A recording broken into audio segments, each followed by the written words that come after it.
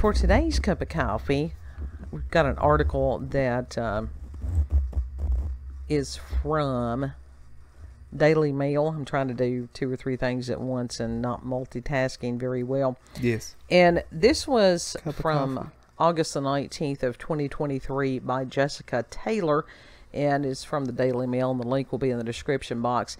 And basically what they're doing is referring back to a YouTube video from 9 years ago.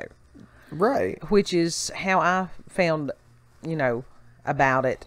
And this is by a gentleman named Josh Highcliffe. Mm-hmm. And I will link the video so that you can watch it also. It only lasts 2 minutes and 16 seconds. And it says that when he saw the Sasquatch, and that's what it's a steal from, that's what our backdrop is. It's a steal from the video, which is not really good. Because the picture itself, it looked like a bear. Right. But when you watch the video, it ain't no bear. Yeah, that's when you start to be like, oh, that's a monkey. And so it says that he had written on not his just description, any monkey, though. Yeah, on his description box that it was October the 24th of 2013. And he said that he was about 9 miles west of Tonica, I think it is how you pronounce it, Mississippi. And he was on his hunting property, and it was about 6 p.m. And I'm just going to read what he has written here in his description box. And he says, I went out hunting hogs, just sitting in a part of the swamp where I had heard them before. It's not too far from a road. I was wearing hunting camo and just sitting dead still waiting for it to get dark, because that's when the hogs come out. I hear a noise from behind the tree where I was sitting on and thought it was the hogs. And when I got around, I could not believe my own 2 eyes. There was this huge black thing crouched by a dead cypress about 50 yards away. I thought it was a hog, but saw these big shoulders and a head upright with hands. It looked like it was digging out the stump. I guess, I think, like grubs or something like that. That's what I figured. Yeah. Because apes will eat termites and different larvae and stuff. They'll eat grubs? Yeah. Dang. Oh, yeah. They're like Poochie on that. That's nasty. And he says that my first instinct was to run, and I didn't even think about shooting. Then I know no one will believe me. It was like everything slowed down. I was scared. I took out my iPhone and started videotaping it. I guess I pushed the record button twice because it stopped blinking red, but I pushed it again.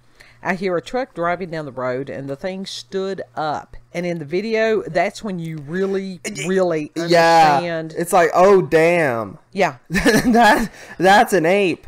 That's a big feat. Yeah. And he said, I was trying to be dead quiet. When it stood up, I could not control myself and ran. That stump was huge, and I guess the sucker was about 7 feet tall. I'm a hunter, and I'm pretty damn good at guessing size. That's no bear. I don't know what to think. If someone can tell me what it is, or if someone was trying to prank me, I don't want to go back on my land. This is the first movie I've ever put on YouTube. The video looks better on my phone and computer. I always heard stories of skunk ape. That's what they call them a lot of times down in some of the swamp areas, because they stink. Yeah. And smell like rotting corpses, apparently. That's what I've heard. I guess it depends on whatever they've been eating and whatever they're living in. Yeah. And Honey Island swamp monster from these parts, but never thought about it being real ever. Has anyone seen anything like this in Mississippi?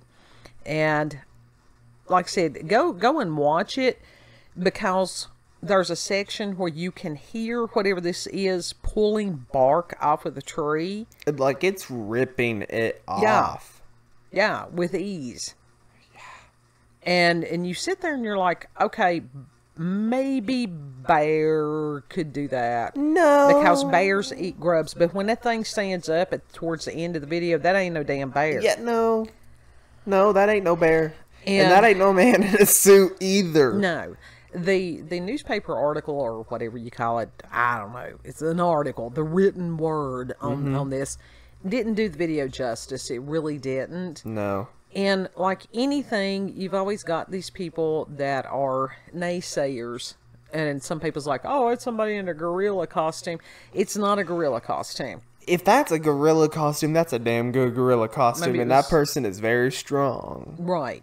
Maybe it was one of those $15,000 gorilla costumes like that dude that's pretending to be a collie dog. Does it have built-in claws, too? That can grip that shit? I don't know. But like I said, when he stood up... Now, I don't blame dude for running. For running. I would have run, too. Right? And back hauled ass. Everybody's like, well, everybody's got a phone and they do this and they do that. No, not everybody holds that phone in their hand all the time ready to record something. Only a select group of people. Yeah, those are the people that are chronically online. And I don't know the age of this man that was hunting, but if he's like me and is somebody that I wouldn't think about it. No. I don't have that thing tied to my body 24/7. So if I saw something, would I think to get the phone and record it? Probably not. I would panic and then run and then be like, damn, I wish I recorded that. And then the fact that this was a phone from 9 years ago, that has a bearing. It didn't have the type of camera on it the way that... But, I mean, here what? Was that an iPhone 6? Let's see, you asked me that now. That was a rhetorical question. I have no idea. He just said iPhone, I think. Like I said, it really doesn't matter. But, you know, that's like my phone. I've got an Android phone. Uh-huh. And it does not, because I don't know what the hell I'm doing with some of this stuff. If I click on the button, it does not automatically go to video. No, it's on picture automatically. Right. So you have to screw around with it before you get it to do the video thing. And even then, I still ain't figured it out. I'm not happy with that phone. Not been happy with it since first got it. If it makes you feel any better, mine's always on photo as well. And I have to swipe right. So some of the people that are the naysayers, they don't know what they would do if they were in this situation. They really don't. And skeptics would shit bricks. Absolutely. I mean, dude was just going out hunting. And as far as he's talking about hunting hogs and the wild pigs, wild hogs. Yeah. And that's a dangerous animal. It is. Because people can get gored and whatever. Mm-hmm. They've got those tusks. They will eat you. Hogs will eat you. Domestic ones will eat you. That's how they dispose of bodies sometimes. That's why the old saying, they went to shit and the hogs ate them. That's exactly right. People have forgotten things that used to be. Yeah. But that was for real. That had happened at some point. We don't even see a war hog around here anymore. No, I don't want to either. No hogs. No. But you've got domestic hogs. People don't understand how huge those animals are. They're big. They are huge. And the people that work with them, they, have to be strong. They have to be alert at all times. Nobody watched Dirty Jobs, especially that episode with Mike Rowe where he had to carry the pigs. Nobody apparently watched that episode. They don't want to think about it. They don't want to think about where their food comes from. So, the fact that this guy, he was used to the woods. This is his land. He was familiar with that land. And all of a sudden he's got something that's abnormal. He thinks that it's probably a bear or whatever, which that would be something that you don't want to surprise if you walk upon it either. No. But for him to sit there and when it ripped the bark off of the tree, that's when he realized that it wasn't a bear. Yeah, no. Because it had hands. Yeah. Yeah. It had all digits. All 5. All 10 digits. And honestly, and I think on the about the article, all 5, but that's one hand. The article they had said as far as the headline was, "Is this the best Bigfoot sighting ever?" I don't know about that, but I know it's damn good. Yeah. And if it's a hoax, this is a damn good hoax. It is a damn good hoax. Like, I find that very hard to fake.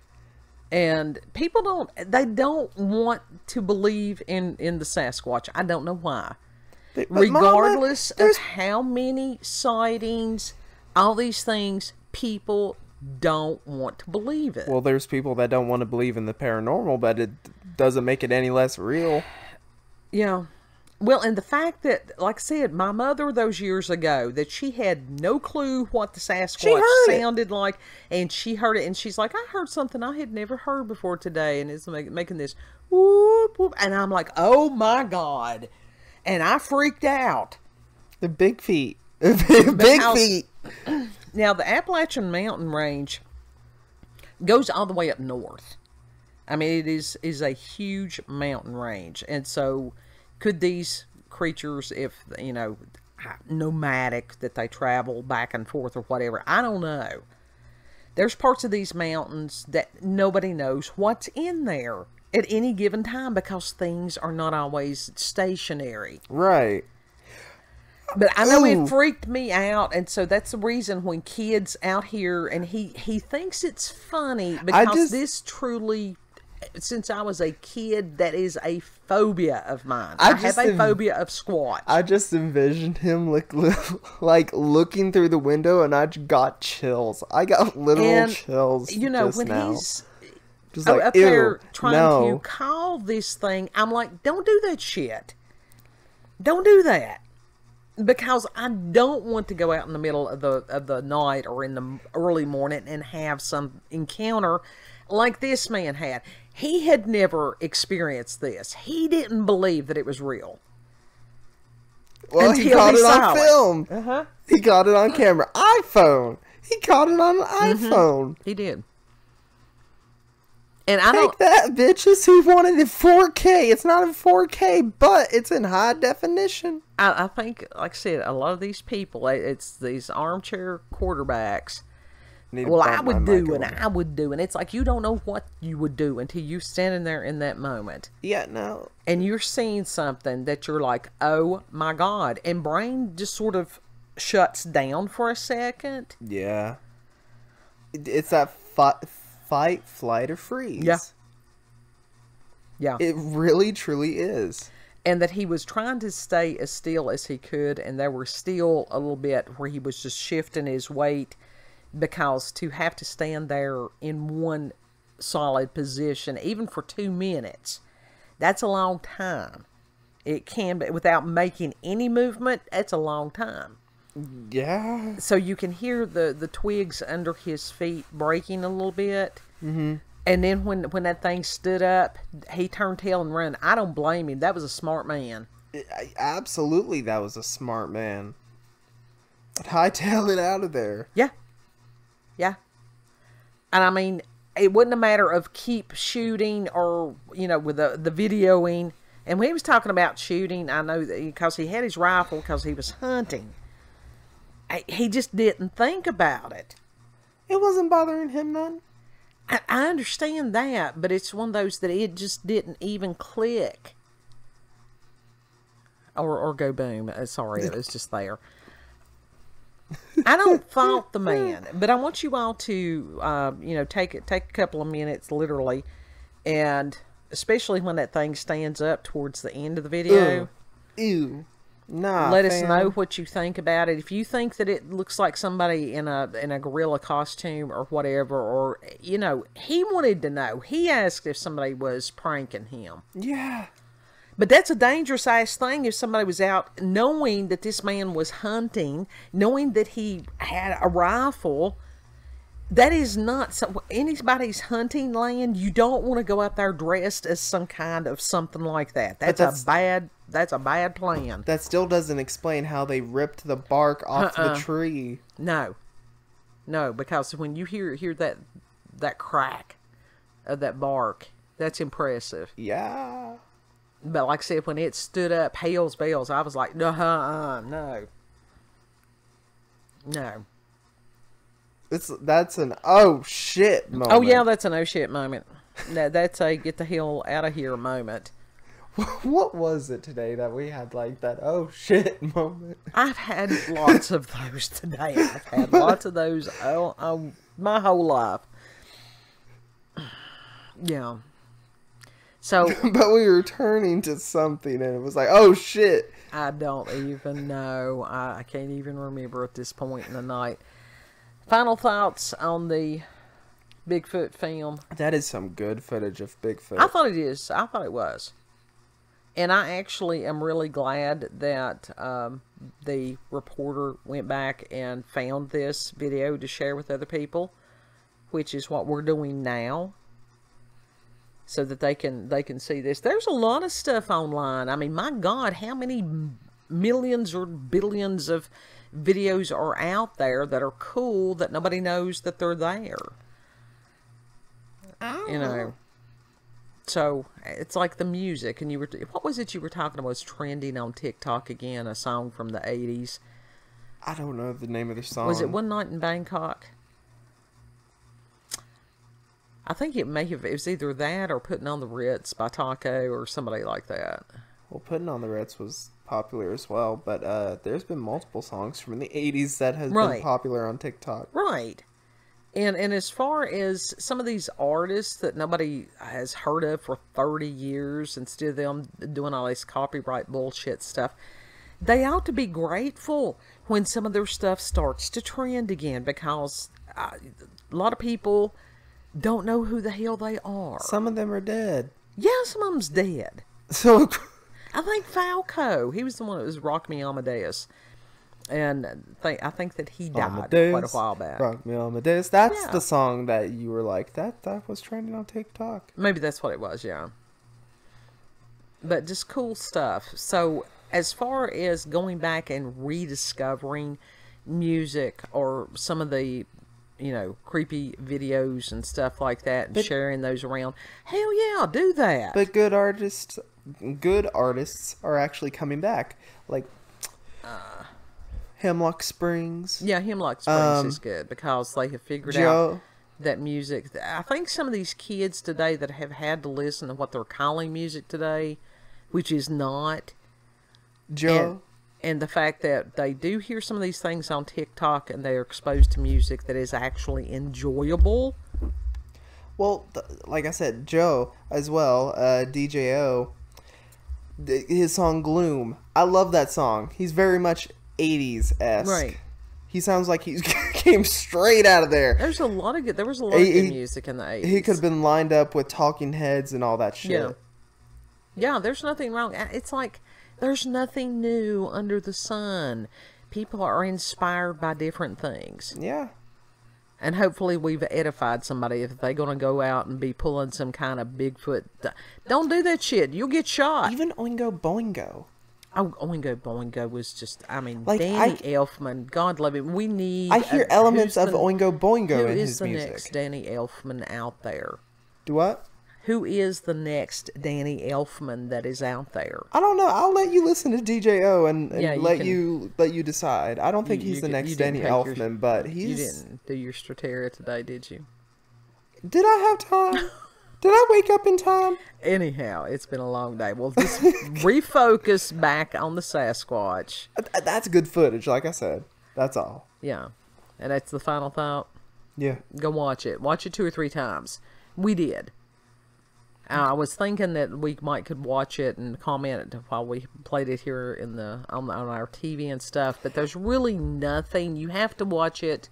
I didn't want to take somebody else's footage. I was really hoping that it would honestly make the sound. No, it didn't make no sound. He didn't stay long enough to hear it make any kind of sound. Yeah, I know it didn't, but I wish it did. And I'm really grateful that the thing didn't give chase after him. That would have been bad. Yeah. Well, now you think of what kind of a stride a 7 foot tall whatever has got. I figured it wouldn't chase after him but then again, after the possum bite, I don't trust nothing. Right. Well, it's always be aware, be alert, keep your wits about you. You know?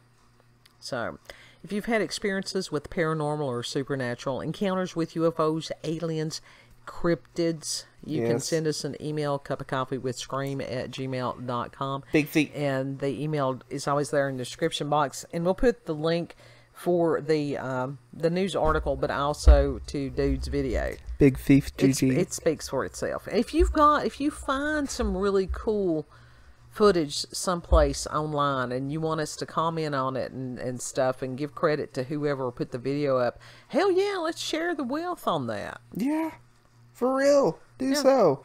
And if you like this video, don't forget to like, share, comment, and most of all, subscribe and click that notification button for daily notifications of our daily uploads.